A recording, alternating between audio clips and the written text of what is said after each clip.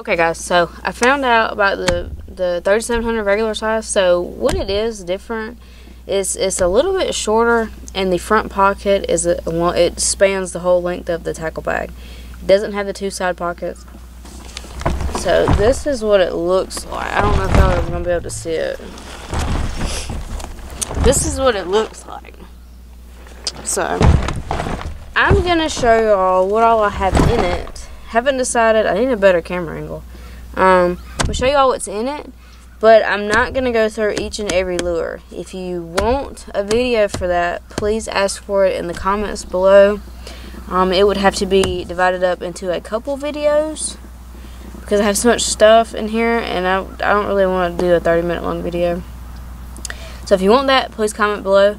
But for right now, we're just gonna show y'all what I have in it and how I pack it. So I'll be right back. Okay guys, so here is the bag. I'm going to start with the front compartments for the miscellaneous items first. This side we're going to do first. So it has handles for you to pick it up on both sides. It's got this little storage pocket. I keep gloves and face shields in this little pocket.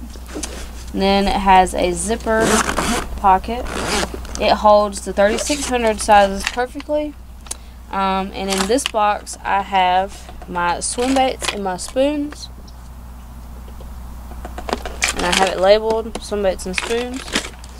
And I put it back in there. You could hold plastics if you wanted to.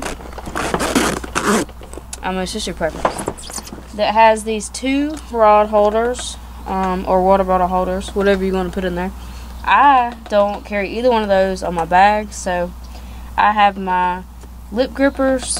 The reason I get a lot of crap for this, the reason I use these is because I do not like going under the gills. I'd rather hook them on the lip. I feel like it is better to do it that way. So that's just why I do that.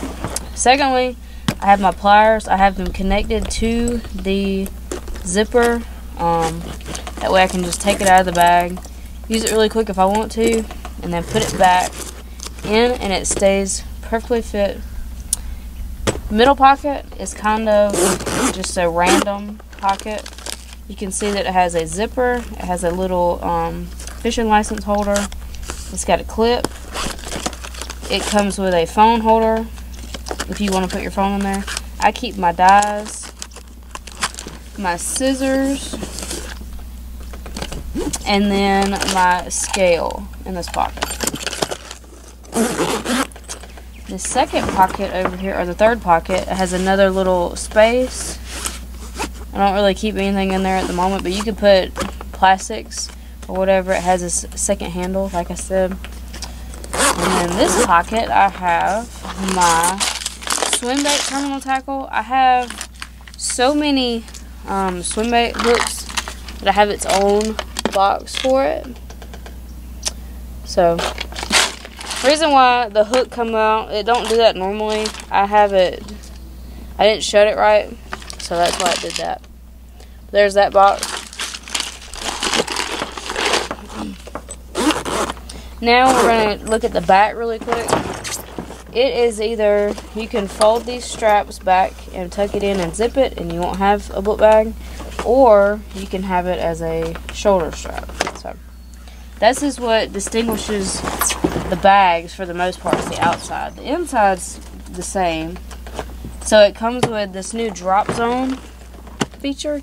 You can put hooks or any, baits, whatever you want to. Fits and they won't fall off, as you can see. So we're gonna get into the middle, or the bigger compartment here, if I can find the zipper. One big zipper opens up. I have 1, 2, 3, 4, 5, 6, 7 3700s in this box. Some of them are deep, and then some of them are the thin, and then I have some standards. So we're just gonna go one by one. This is my top water box that I carry. It's a Plano Edge Series Deep 3700. I keep spooks, poppers, frogs, buzz baits, and stuff like that, prop baits in there. This is my terminal tackle box. This is my favorite box. These little yellow things hold your weights. One thing I like about it is this. I can get it. My hands are freezing, so I can't really feel my fingers. But you can take your weight box out if you want to. I cannot feel my fingers. But you know, oh dang it! Don't shake it. But you put your weights and stuff in there, and it's protected with the foam padding. And you can also put it in your pocket.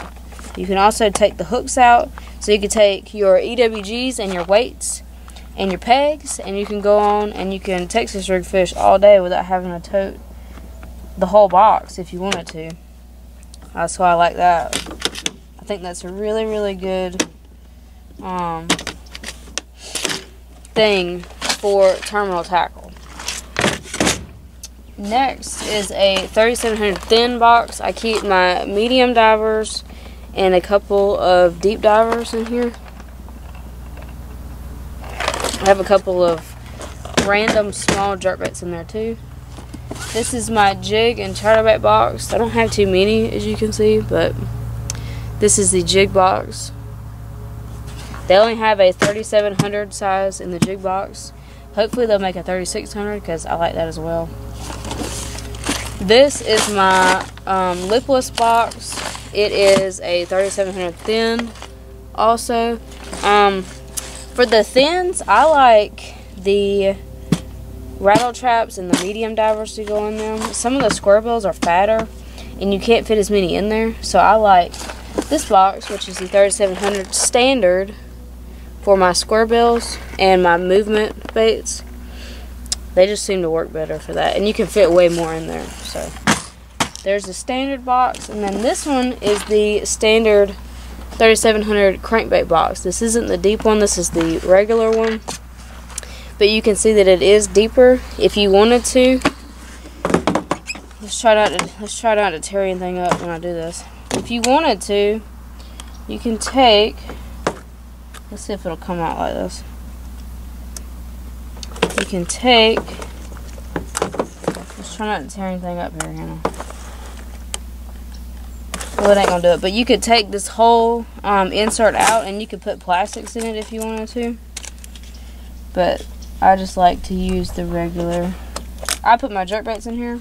You can see that I have the small ones in the front and the larger ones in the back. You could fit more. This box also is good for rattle traps. Not so much as good for fatter square bills, I've heard. But I prefer to use my jerkbaits because most of these have 3 treble hooks, and you don't want them tangled because it just tears your nerves up. So that's why I have these in here. Also, I'm going to count this as part of my tackle bag. This is the worm divider, but I took the inserts out from the spinnerbait divider because it's thinner, and I put the spinnerbaits in here.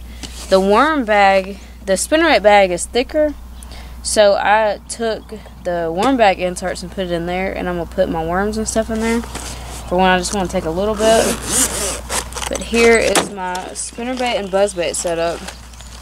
It's just a file, so I got color coordinated buzzbaits. And here's my spinnerbaits, also color coordinated and size coordinated. So these are mini ones, these are the bigger ones, and that's how it is.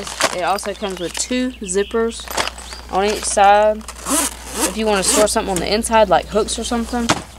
But that is, alright, sorry y'all, my driveway is really muddy and my stepmom came down the driveway and it just sounded like grits in a bowl.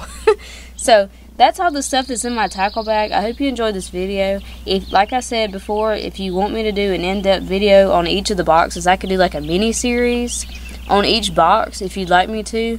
I actually enjoy looking at all of my tackle. I'm a tackle junkie to the max. But I appreciate you watching the video. Let me know your thoughts on the new Edge series and these new bags. I personally like these better than the ones with the clear lid on the top. I like these a lot better. This is going to be a revolutionary bag, I believe, because you can wear it over the shoulder, or you can wear it as a backpack. So I think that's really awesome.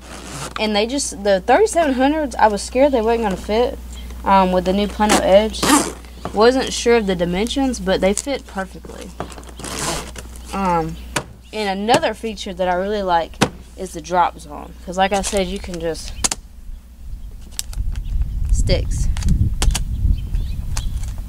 So it's awesome. Also, your pliers. You want to throw your pliers up there? Dang it. They stick. So pretty cool too. But me, you know, you put tungsten up here, or like your tungsten and your hooks, while you're looking for a bobber stopper, you can just have it sitting up here, and if you accidentally flip your lid open, they're not going to fall off. So I think that's awesome, especially for clumsy people like myself that have a hard time doing that. So thank you for watching this video. I hope you enjoyed this. Let me know your thoughts in the comments below, and also let me know if you want to see what is actually in the boxes. So I hope you enjoyed the video, and I'll see y'all on the next one.